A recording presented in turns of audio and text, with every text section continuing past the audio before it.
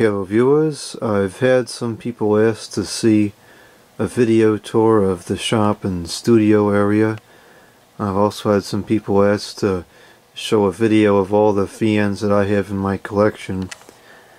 I'll do the best I can with the second one. Not everything's on the surface, so I'm not going to get everything, but I'll show a good number of it.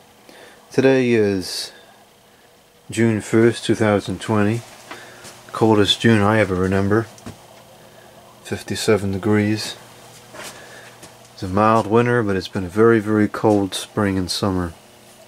Is it even summer yet? I don't know. Anyways, so this is the shop here. I'll start over here at the door.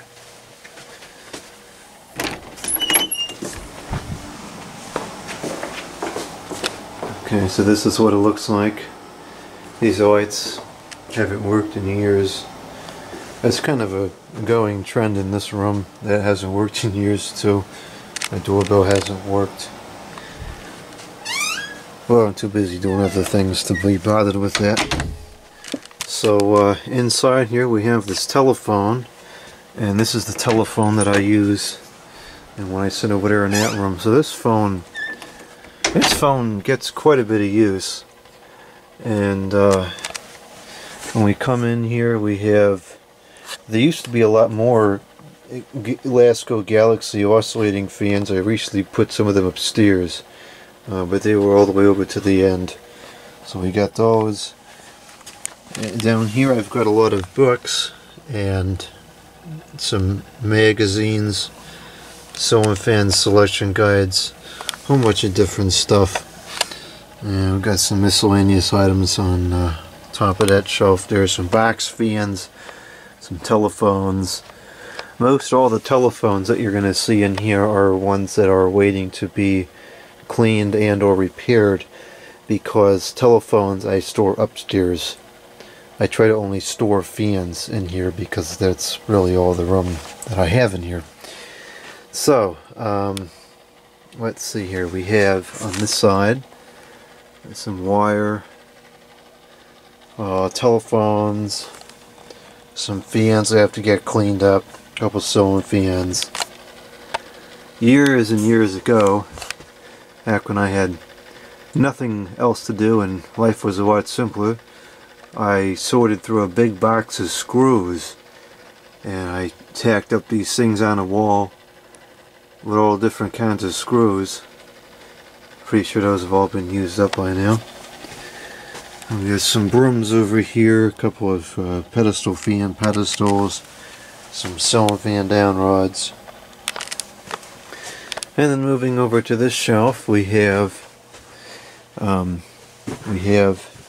box fans and window fans of various different kinds, some Vornado, some Marvin, a couple of clock radios. And then we have some new in-box sewing fans, and we have oh, the camera lens needs to be cleaned. We have some radios, both the boombox format and more clock radios. Over here we've got some more sewing fan boxes, a couple new in-box fans over there, some cordless phones. More cordless phones. Again, these are all phones that need to get cleaned and or repaired. A couple of miscellaneous incomplete sewing fans down here. It's a daggone shame this fan is incomplete because this has a really cool finish. Over here is where I store all the sewing fan blades. I wrap them all up in paper and I stack them up like that. And as far as the motors go, I just hang them up on the beams here. And there's been some talk about different collectors using this Unistrat stuff to hang the fans. Now, I don't quite understand it. It seems like this works just fine because they're all, you know, varying heights anyways, so I can kind of, well, those aren't, but like here I can kind of overlap them. And if I was to move all these down and make them closer together, I would be able to fit several more per row. But I don't think the Habitat's open. It hasn't been open in months. So I haven't, or maybe it's been open, I haven't been going in months, so I haven't been getting any ceiling fans, so I'm kind of just leaving that alone. But we got quite a few ceiling fans there. And as far as the ceiling fan blade irons go, I have a box, which I believe is in the other room, in the closet. It looks kind of like that box there, very tall. And I wrap them up in bubble wrap and I label them with the fan they go on. That particular box holds a lot of light fixtures and shades. There's another box of light fixtures around here somewhere. I don't know, maybe it's in another room. Anyway, so moving on, we have some vintage dehumidifiers, all with R500 or R22, of course. This is the one that I use here in the shop. I think this probably has some water in it here. And this is the one that you always hear in the background of the videos. This one does a good job to keep some of the moisture down when I open the windows. It's off right now, it's not even plugged in actually. And then moving on, we have some drawers here with miscellaneous things. Got some ducks and tape. This bottom drawer tape is the only one that I really use regularly. I don't even know what half of the stuff is in here. We got some night lights, some hooks, some manuals. And eventually I'm going to be moving a lot of stuff around. I don't even a lot of stuff, but some stuff, because what I want to do is get certain items to be more accessible than others. For instance, this box houses the TPI's F18TE fan, and that's something I want to have access to much easier, so I'm probably going to take that box, ouch, and you know, these batteries must fall 15 times a week, and I keep putting them up here.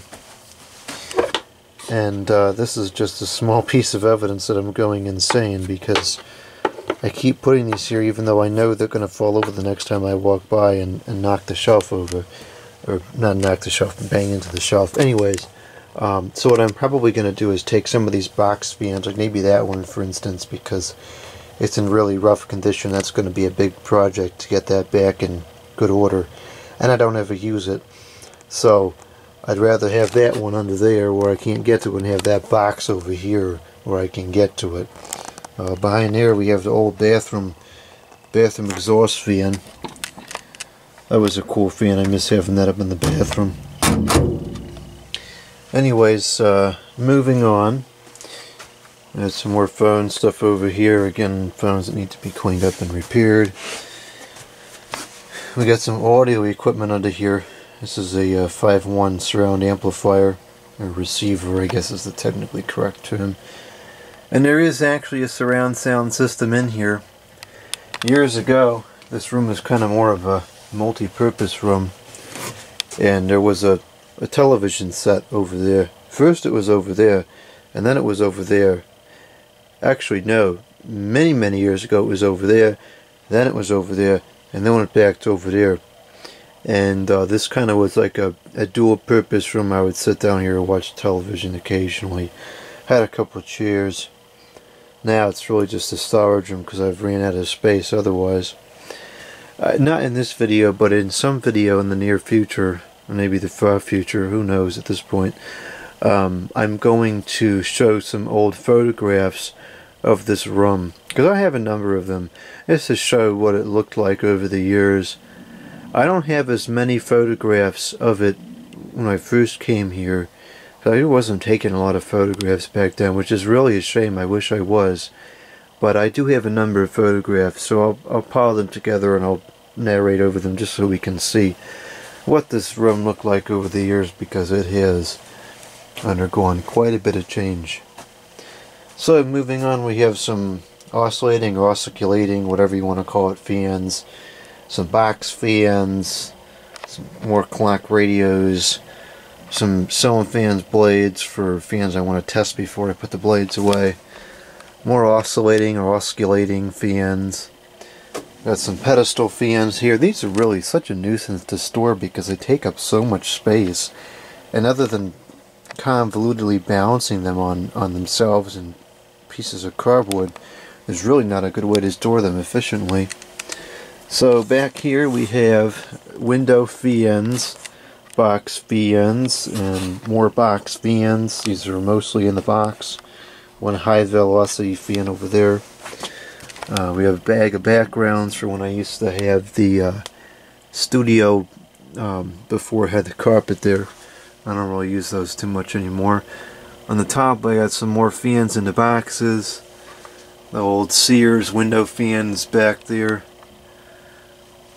And let's see, here in this cabinet I've got quite an array of things. Some ceiling fans, oscillating fans, some old fans, some phone stuff, air hoses, a couple air tools. I think I have some more air hoses and air tools in there. So that's that. This vacuum is the only thing that I really don't have a good place for, and it kind of just floats around annoyingly. At some point I will do something better with that. This shelf here is where all the really old fans reside. It's kind of a shame that they're back here out of sight. It's not intentional, it's just because this was the first shelf that was ever in this room. And at the time when I put that there, none of this stuff was even in the picture. This was all just open area, and so it was totally visible. But times have changed, and everything else is kind of built up over the years, and so these have lost their visibility. There's a lot of nice fans here. I have been actually. I've been getting to this. I've been pulling some of these out and doing videos of them, but I need to get to all of them. So we also have some other fans here. We have the big Maxxair fan, a couple of pedestal fans, and there's some newer fans over here as well.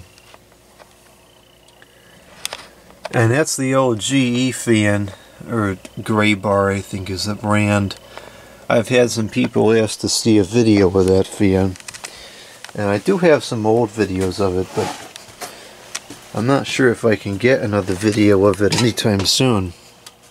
I have to move that light because I keep hitting my head on it, because this is really kind of jammed in there. I suppose I could probably move some of these boxes and record it. I don't know, we'll see. That's going to be a production for another day. We got some ceiling fans up there, some technology that I really need to do videos of, and there's a couple more fans up there, some parts to things, frog fan, a thermometer, and a lot of rubber bands. So anyways, that's that. On this shelf, there's two shelves here. On this shelf we have all of the complete Lakewood HV series, complete all the sizes. We've got the HV4 through the HV21, a couple of patent fans, vintage air conditioner with, again, R22 in it, a couple of box fans, this window fan, which I've been asked about as well. This is going to be a several hour project to get that cleaned and serviced, although I am going to do it one of these days. That Honeywell fan, I got to revisit that. A couple of vintage box fans I have shown recently, and some more phone stuff. So this is the studio. This is where all this magic happens. It's well, this is the familiar view from over here, and I got all the lights. And yes, there is a stupid LED light bulb up there. The other one burned out, and I ran out of bulbs, and I can't get to the store to get new ones, so I had to put that in there for the time being. But don't worry, I'll get it out very soon, as soon as possible. So we got some more fans over here on this shelf.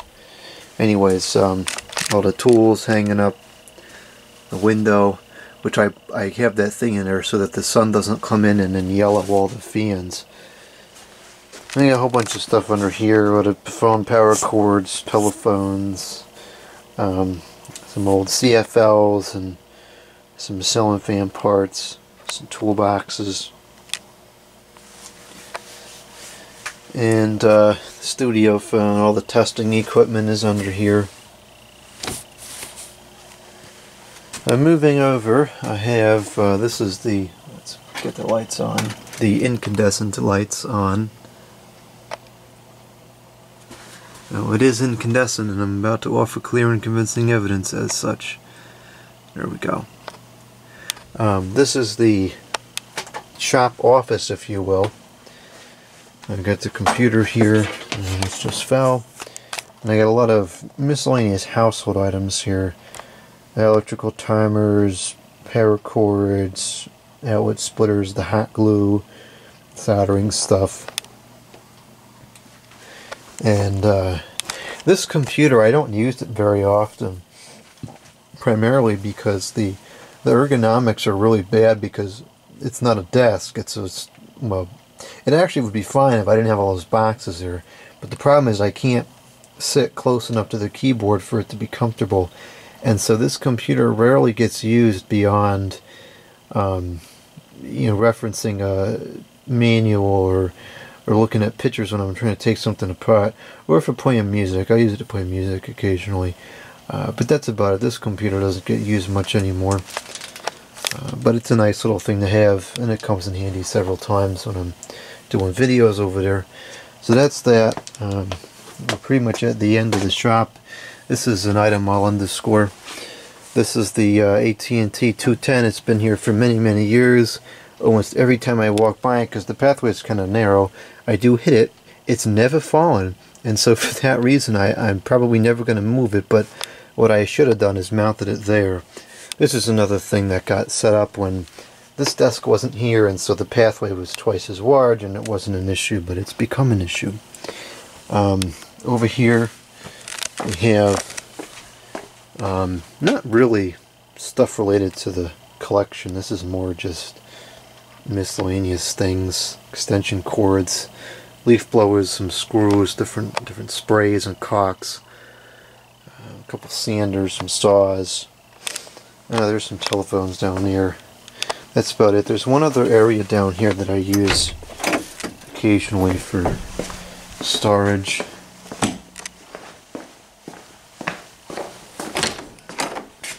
This has some stuff that we use regularly in the shop. We have the soldering iron, hot air heat gun thing, a couple of phones I gotta move upstairs, reflow gun, telephone equipment. So there's some stuff in there. Oh, there's the ceiling fan light thing I was talking about. No, that's the blade irons, ceiling fan blade irons. So that's that. Oh, we'll show this as well. This is the cleaning area. I do most of the cleaning here. Got a vintage Lakewood heater. There's the water equipment that I always talk about when I go over here doing testing videos. This is where I come and I stand over here. This is the furthest point because the shop is over there. So I stand over here, and that's as far as I can go without going upstairs. And there is a piece of junk made in China, potentially explosive dehumidifier in here, which is not mine. I would never use something like that. I have my vintage one that I use, which works a million times better. But anyways, that's that. The camera's running out of battery. My voice is getting tired. I'm getting tired. It's late. It's time to go to sleep. So that's going to wrap up this video. This is what the shop looks like. It's pretty packed. I've been in this shop for 11 years. So this is 11 years worth of my collection in this room. And a little bit more because I had some stuff when I came here, but primarily it's 11 years of accumulation. And I've outgrown the room in more ways than one, and I'm hoping that once I get back to work and I'm comfortable with the stability of the situation, a relocation will be one of the first major events that transpires. But until then, this is it. This is where the vast majority of the videos get recorded. Normally I have a better ceiling fan in here, but I had that one up just for nostalgia purposes. So anyways, that's going to wrap up this video. Thank you for watching.